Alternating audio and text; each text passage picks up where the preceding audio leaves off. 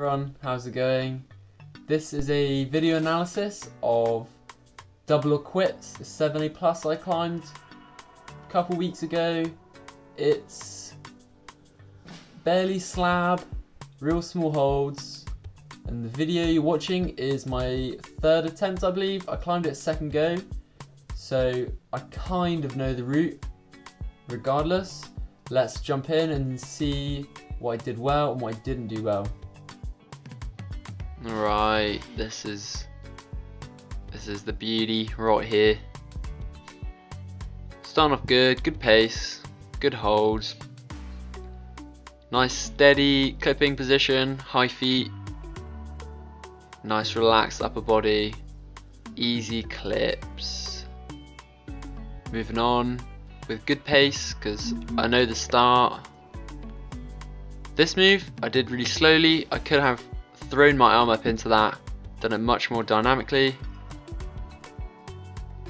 and I didn't because I'm fumbling here. I didn't exactly know where the hold was. And again into a high foot, I'm like sat on it, relaxed upper body for a clip. Another relaxing little move. You see here, I move over into this position, but my hips are not really over that leg, and my right arm is still pulling in that undercling quite hard to clip. Then, like an idiot, I then stand up right onto my right leg, and you can see my right arm can relax and I can chalk. I should have clipped from here. You can see I can reach. That was my bad. I'm swapping arms in, shaking out. My arm is bent, but as I'm on a good bit of slab there, most of the weight is through my legs. So I'm pretty relaxed, pretty comfortable here. It's me on the left, by the way, in yellow. I'm not... yeah, we're looking at that guy in yellow. Okay.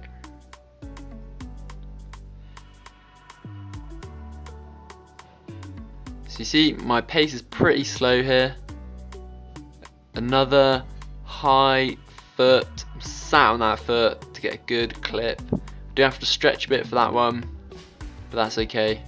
Although if my right leg was up just a little bit, which I'm sure it could have, that would have been a much more relaxed position. You see now, my right leg actually just left the hold, and then I shook out and chalked.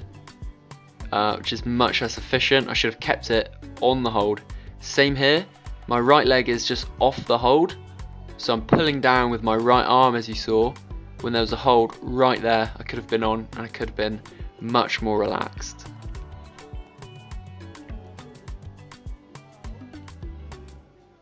Slowly bringing my feet up. You can see this move, I was off balance. I had to pull really hard with my left to keep in balance. I did try to stop it of that initial flag, but I should have gone with a further right foot. This clipping position, terrible. You can see it was only my right leg and my right arm. I was pulling hard. I should have been in this position. My right arm is bent like that because I'm on a Gaston, so I can come in with my left hand. I'm on a good foot there. Set up for this move. You can see my hips and my shoulders move at the same time. This move, my right foot isn't even on anything. I just hang there and swap feet to get my left on. That's terrible. That move's okay. And again, I'm into a steady position, a nice wide base there to shake out and have a look around. You can see my bobblehead moving around. Still don't exactly know what I'm doing though. And you can see I'm now way up higher, more weight on my arms, and I'm just locked off to chalk. I should have just stayed sunk down on the feet, so that could have been much more efficient.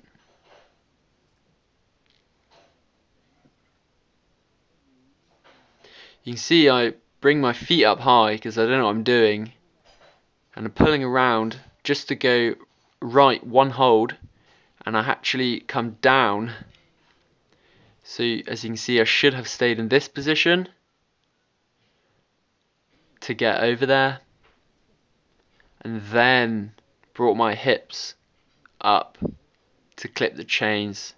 You see my right arm is still really bent. That hold was really weird. You had to be like pulling left on it for it to be good.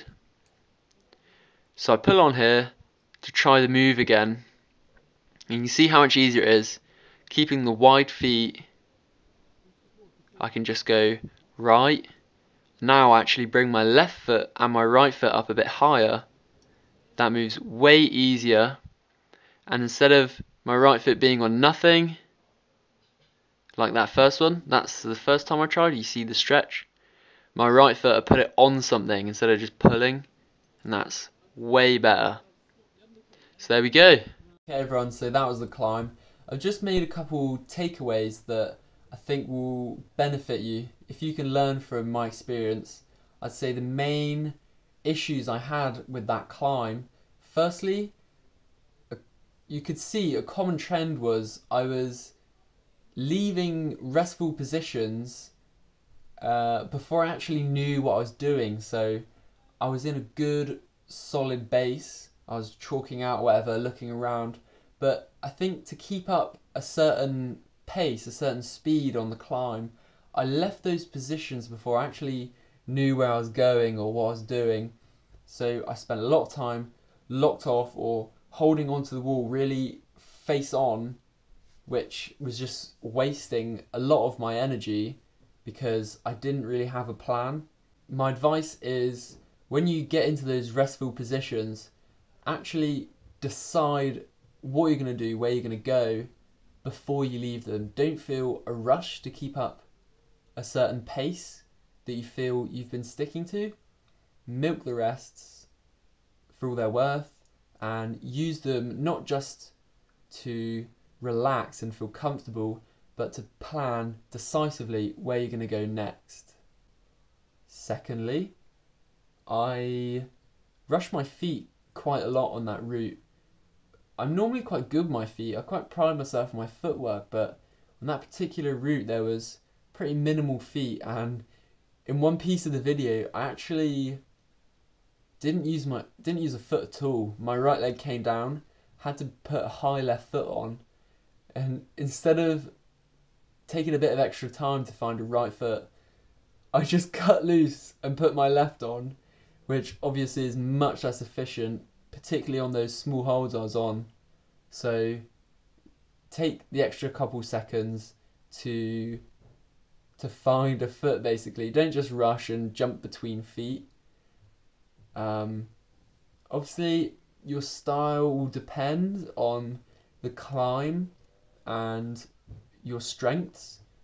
If you're a boulderer, maybe you have much more power and strength, but you lack endurance, perhaps your style would be to hop between feet because you can deal with more intensity, but you can't deal with hanging on for 5 minutes. So it's very valuable that you understand your strengths. I have pretty good endurance, but I'd say my power's lacking. So for me, I should have taken those extra seconds to find the feet and made the climb overall much more efficient. It would have benefited me and could benefit you quite substantially because you're not going to end up hanging on bad holds, just locked off, face on the wall, like trying to see where to go or feeling around or looking for feet. You do that in those comfortable positions, so when you leave them you can just climb quickly and decisively or efficiently into the next restful position. In general, you want to just quickly climb until you're at a good rest, relax, like reset and decide where you're going to go, and then quickly climb to the next rest or the chains or whatever.